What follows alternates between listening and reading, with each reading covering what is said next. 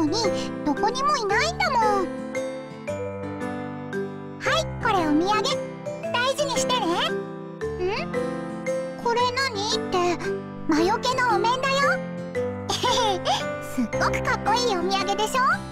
いっつもお世話になってるからこれにしたんだ。このお面が悪いことから守ってくれるんだよ。これさえあれば安心だね。どこのお土産？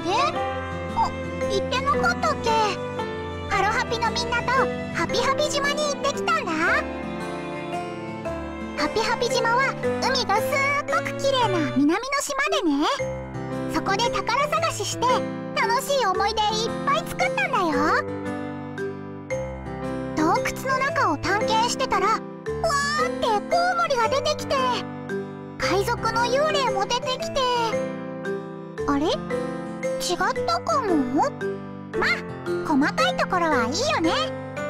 でね、最後に恐竜の化石を大発見して、すっごい大冒険だったんだよ。すごいよね。そのお面？それは宝物じゃないよ。宝物は化石。お面はハピハピ島のお土産屋さんで買ったの。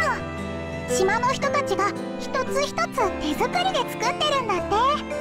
人が多い場所に飾ると効果てきめって言ってたよ。ということは、お家に飾るよりここに飾った方がいいかな。そうすればマリナさんとかサークルのみんなも守ってくれるもんね。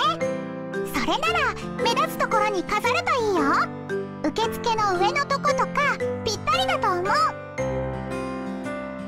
あ、それより入り口の方がいいかな。悪いものが入ってこないように。